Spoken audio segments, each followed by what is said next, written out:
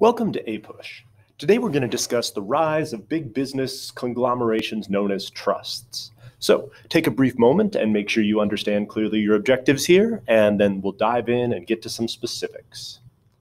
So the rise of the trusts is a period in the Gilded Age in which we see the big business conglomerations that we sort of discussed earlier grow in size and scope. And so we're going to get into detail with some of the guys who built these large corporations. They're collectively known as captains of industry or robber barons, depending on how you feel about them. And so we'll introduce some of our main players and talk about the industries they monopolized and how they got so powerful. So that brings us first to the railroad trusts. Railroads were one of the first industries to be monopolized, and it was obviously railroads are relatively difficult to start and they require a lot of capital. And so and as they grew in size and started developing and getting certain basically perks or so if you had access to, for example, refrigerated rail cars or Pullman sleeping cars or some of these new technological improvements, you could quickly run your competitors out of business by offering a significantly higher quality service. You would then, of course, buy out their infrastructure, and once you started to build a relatively large railroad system, you could then force your competitors out of business by undercutting them on specific routes. And before you know it, you had a variety of different railroad barons who had more or less divided up the country between them, coming up with sort of a tacit understanding to not compete with each other and to just dominate their various areas. The most famous of these, of course, was Cornelius Vanderbilt, who we see here carving up the Northeast. But all of these guys were relatively important within different parts of the country. So the problem with this, of course, is as these businesses monopolize, they can, of course, charge whatever prices that they want. And farmers specifically and Westerners start to feel like they're being squeezed out by these massive Eastern corporations who can more or less run roughshod over them. Because, of course, if you want goods shipped into the West or to ship your products to market, you're pretty dependent on these railroads and, in general, pretty dependent on one specific railroad system. So, for example, this is the New York Central Railroad, which dominated the sort of lower Great Lakes industrial region. And of course, they could, if any competitor tried to compete with them, they would just simply undercut them on that specific route, being able to make up the difference on any of their other routes. And so as they became the only game in town, they could cut deals with large manufacturers and basically, monopolize rail travel in the Northeast, which was incredibly important and very lucrative. Even in the West, you saw some of this happening. Obviously, in Kansas here, we see multiple different railroads. But if you think about, if you live in Wichita, you really only have one option here, right? If you're not on the Atchison, Topeka, and Santa Fe Railroad, you're not effectively able to get your goods to market. And so in the West, this monopolization was especially acute and was really a problem for a lot of Western ranchers, farmers, and manufacturers, to the extent that there were any. Then you've got the production of steel next. The Bessemer process, or Bessemer I really should figure out how to pronounce that. Making steel really seems like magic to me, so you'll have to ask your science teachers about the specific details. But apparently it's lighter and more flexible, and you use like air and then carbon to make this. Anyway, so the effect of this, of course, is because it's lighter and more durable, it breaks less easily, used in railroads, farm equipment, canned goods, and skyscrapers, as these buildings, because they were lighter, could be significantly taller. And so this steel boom led to a massive increase in construction across the United States. The guy most responsible for pioneering this process is Andrew Carnegie. The Carnegie Steel Corporation of Ohio was able to create some of the highest quality steel in the United States by the process of vertical integration. We talked about vertical integration before, but for Carnegie, this basically means that he's buying up iron mines in northern Minnesota. He then buys up ore boats to ship the ore across the Great Lakes. And he's got his own steel refining business, specifically in Cleveland and Youngstown, Ohio, as we sort of see down here in the corner. And so by monopolizing the entire production chain, he can produce much higher quality steel at a lower price and can start to drive his competitors out of business. Eventually, Carnegie Steel was incorporated into U.S. Steel, which became the main steel trust and monopoly steel company. You might recognize U.S. Steel based because of their logo is still used for the Pittsburgh Steelers. And obviously, U.S. Steel was based in Pittsburgh. U.S. Steel was created by J.P. Morgan, who started out in banking and then quickly was able to use his banking largesse to create a massive portfolio of a variety of different industries, which he then monopolized. He's kind of our captain of industry / robber baron par excellence. And here in this awesome political cartoon, we show the relative power of J.P. Morgan to the monarchs of old Europe. J.P. Morgan would buy out these failing companies and then put highly skilled people in charge in order to make them profitable again. And so he would then build this massive portfolio and use the proceeds of that to continue to build his empire. So he basically went to Andrew Carnegie with a blank check and was able to simply, basically tell Carnegie to think of the largest number he could, and then he purchased Carnegie Steel for that number.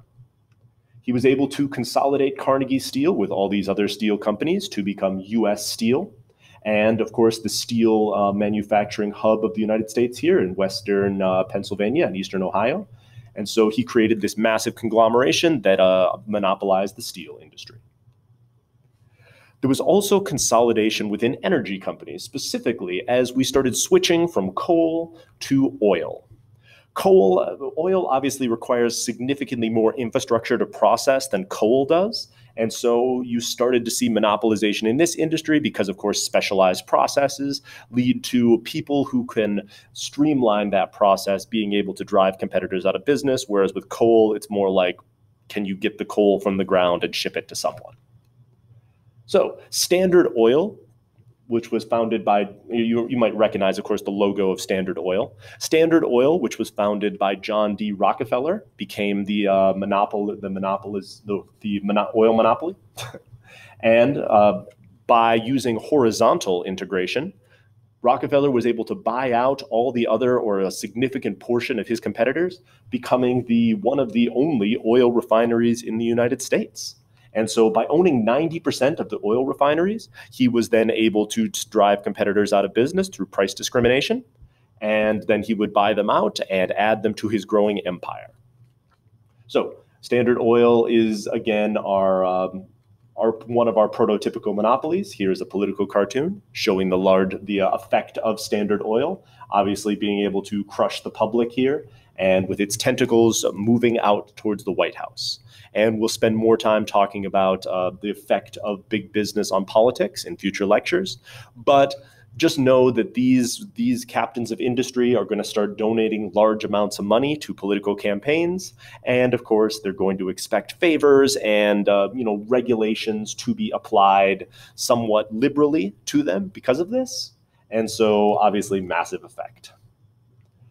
Electricity also shows up during this time period.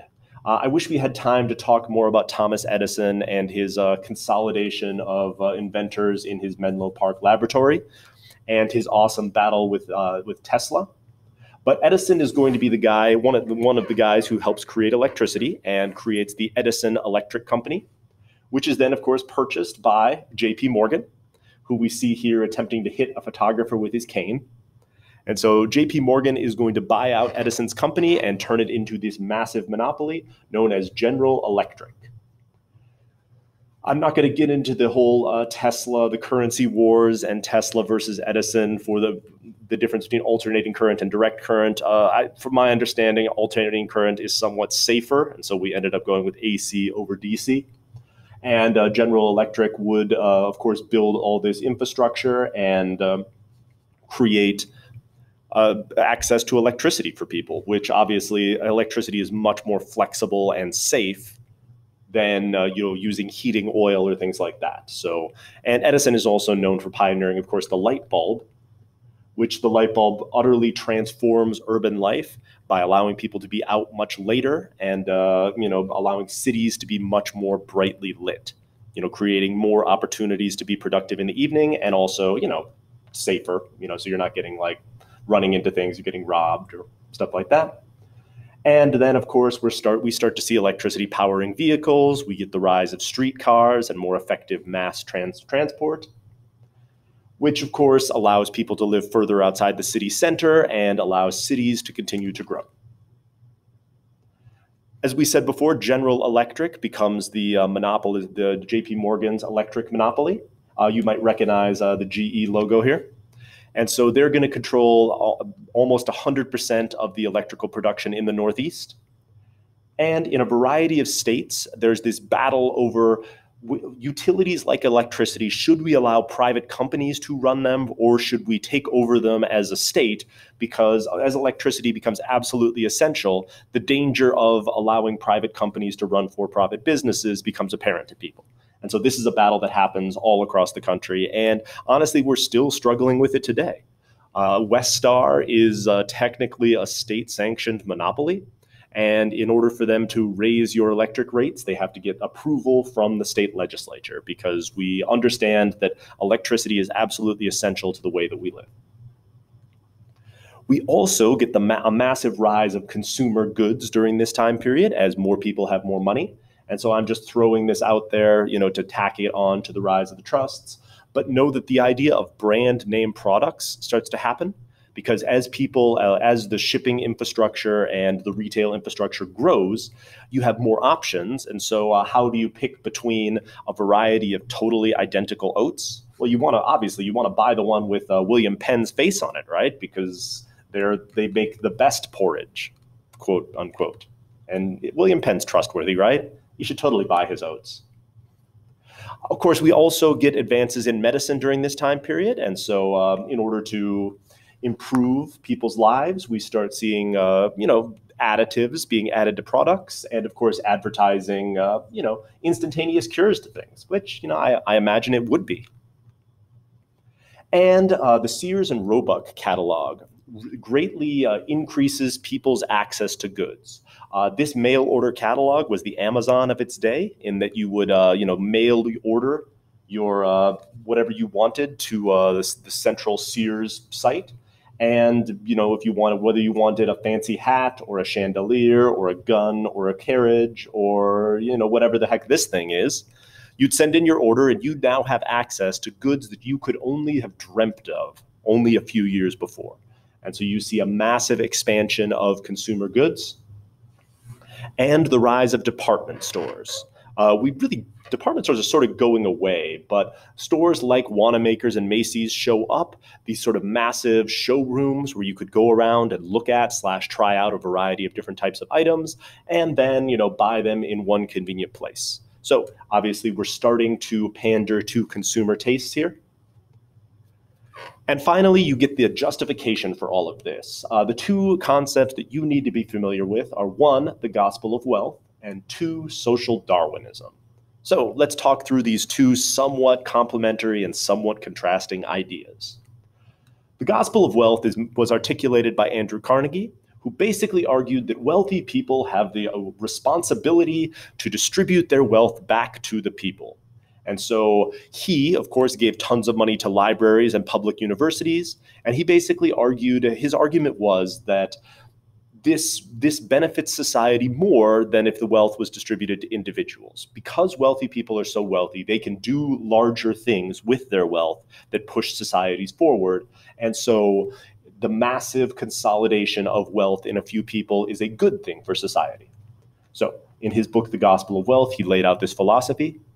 On the other hand, you have the idea of social Darwinism, which is the idea that you take the sort of natural belief of survival of the fittest and you just apply it to businesses and individuals. So why is Standard Oil a monopoly that controls 90% of the oil processing in the country? Because they do it better than anyone else does. And so this is a natural process and should not be resisted. And by resisting it, you're basically propping up inferior companies who provide inferior products. And if you really want to challenge Standard Oil, you should just become better at oil refining. So these two philosophies combine together to justify the massive wealth accrued by these robber barons / captains of industry. and of course that to justify big business in general. The idea of your own individual skill leading to success also moves into literature. And so we get a lot of American publications that basically focus on the idea that by going out and working hard, you too can become successful, like Carnegie. You know, Carnegie worked as a mail clerk and then became this massive industrialist. Rockefeller went from rags to riches. And so you too can leave the farm, go to the big city, and then, based on your own skill, become incredibly rich. Horatio Alger wrote like 100 different books with exactly this same theme. And so you'll be reading an excerpt from one of his books in some of your documents for today. So this brings us back to our central questions. Make sure you can provide somewhat detailed answers to these, and then we'll be back to talk about the political fallout from all this stuff.